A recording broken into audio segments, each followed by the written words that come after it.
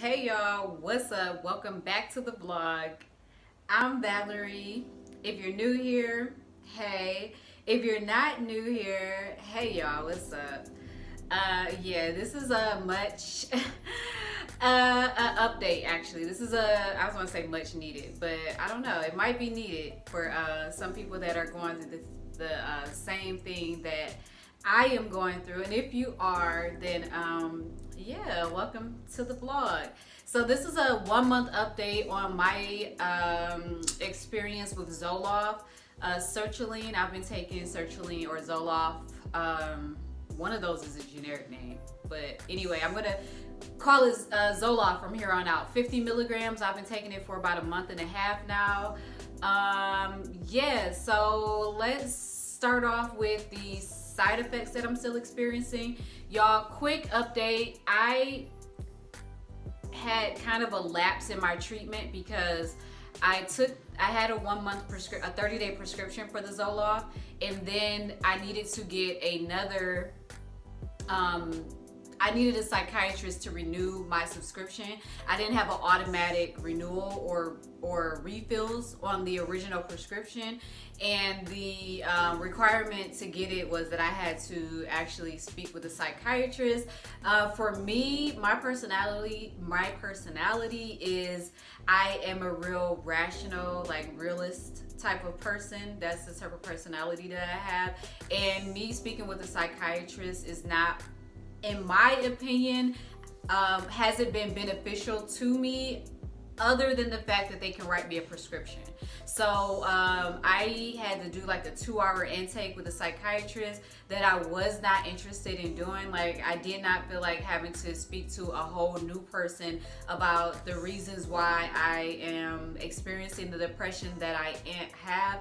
I don't need the sympathy from a therapist. A lot of the therapists or psychiatrists that I've been speaking to, you know, they say, oh, you're so brave to step up and this, that, and the other. And I'm not looking for sympathy. I want you to hear my story, understand me, and write me a prescription. And I don't want to have to keep telling the same story over and over and over again, because it's come to the point where I've been almost desensitized by the story, and it's starting to not feel like it's really that big of a deal. But my depression symptoms are actually the depression is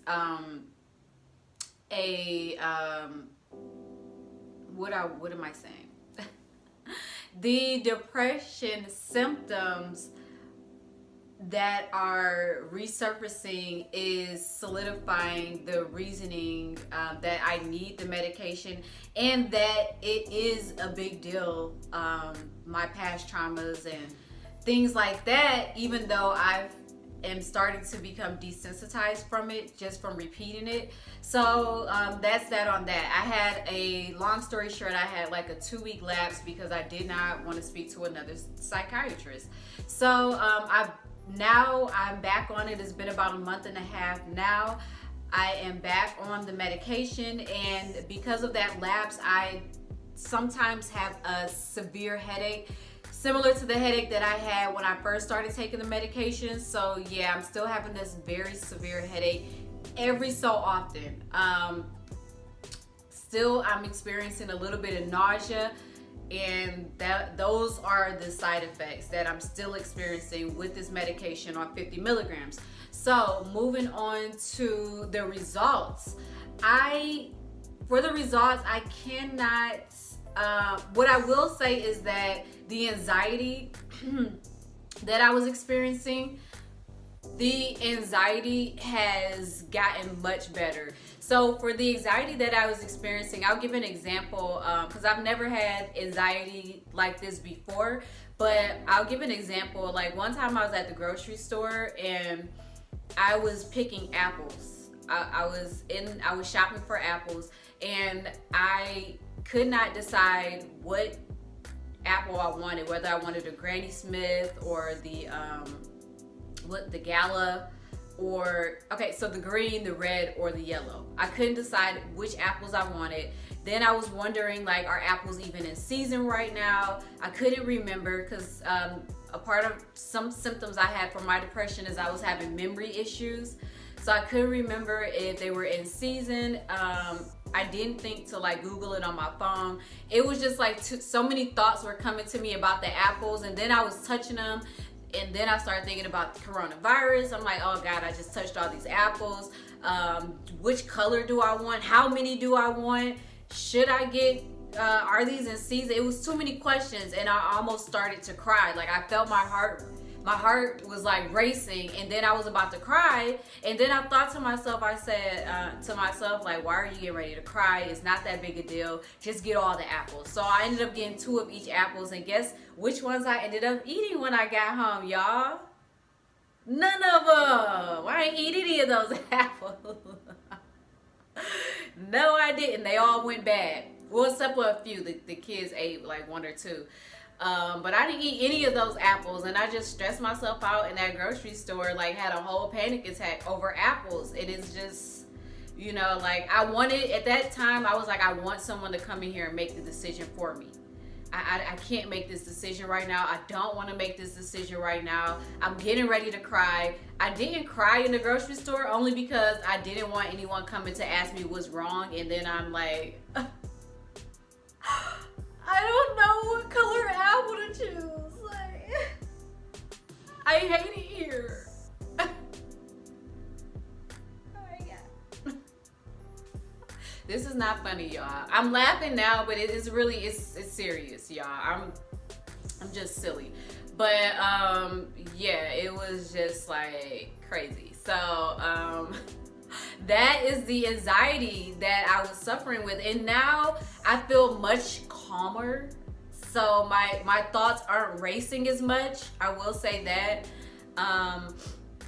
And what I also want to add in is that I do not have the biggest stressors with me that I was having before when during one of the hardest parts of my depression, and that is the children. The children are with their fathers. So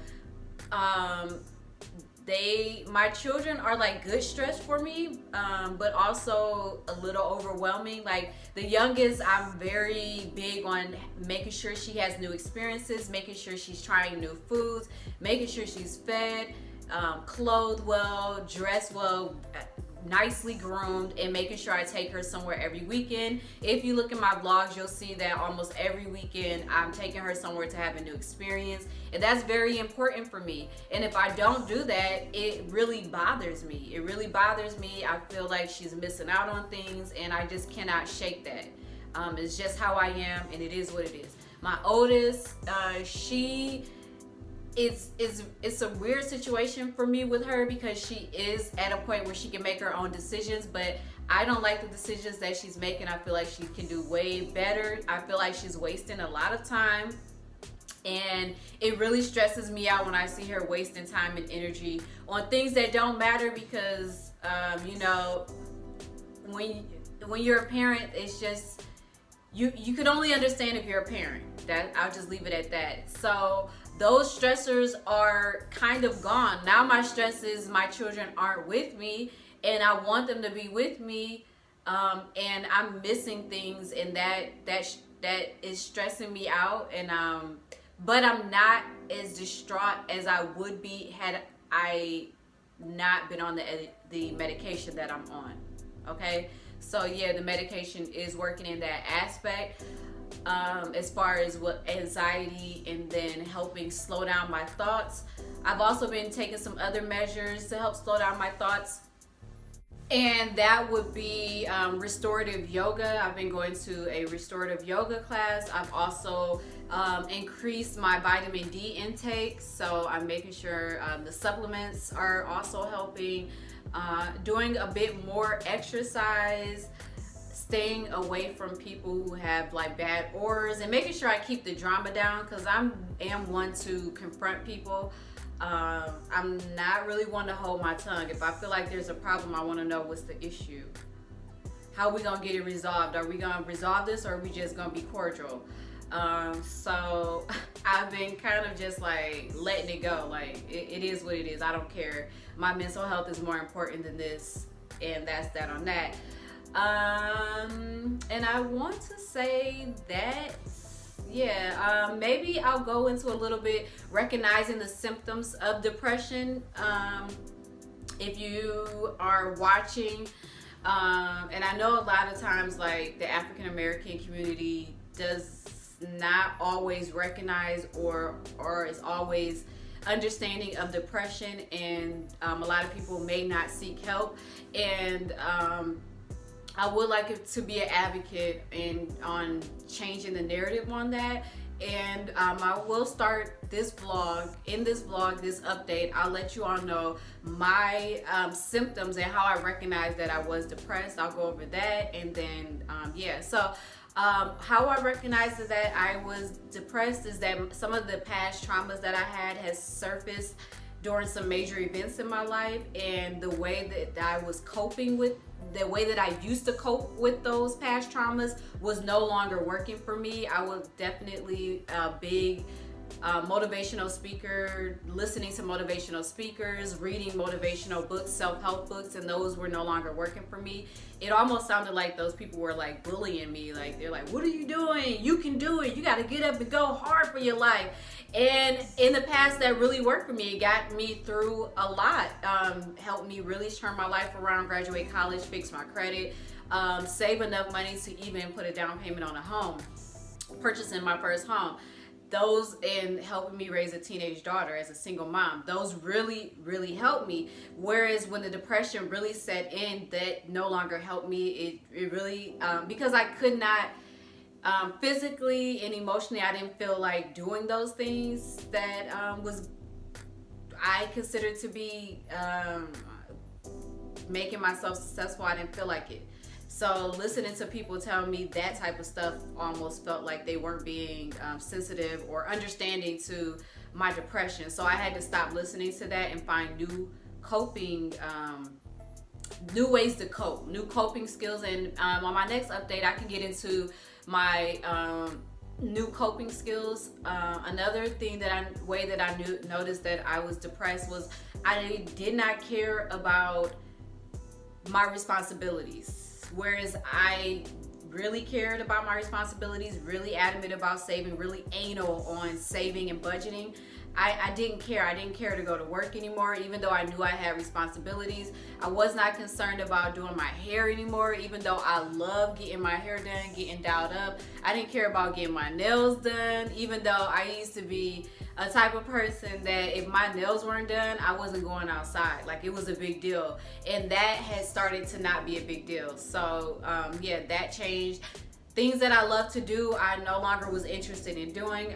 My phone was on Do Not Disturb a lot. I wasn't active on social media a lot. And then I also used sleeping as a coping mechanism to deal with the depression before I decided to get medication. So a lot of people will use drugs. A lot of people smoke weed. Heavy weed smokers sometimes are using weed, drugs, any type of drug to mask their depression, whereas I was using sleep, and it was making me more depressed because I would go to sleep and just wake up and be faced with the same issues that I had and the same feelings and the same yeah, everything going on would be the same. Nothing changed other than me getting an extra 10 hours of sleep a day. So that was making me even more depressed. And yeah, those are like, and just hygiene, I wasn't being as hygienic. I mean, I would take showers, but yeah, the hygiene could have been better. I can admit that. As embarrassing as it is, the hygiene could have been better. And just really, my thoughts were not, my thoughts were all over the place, and definitely having anxiety attacks. So,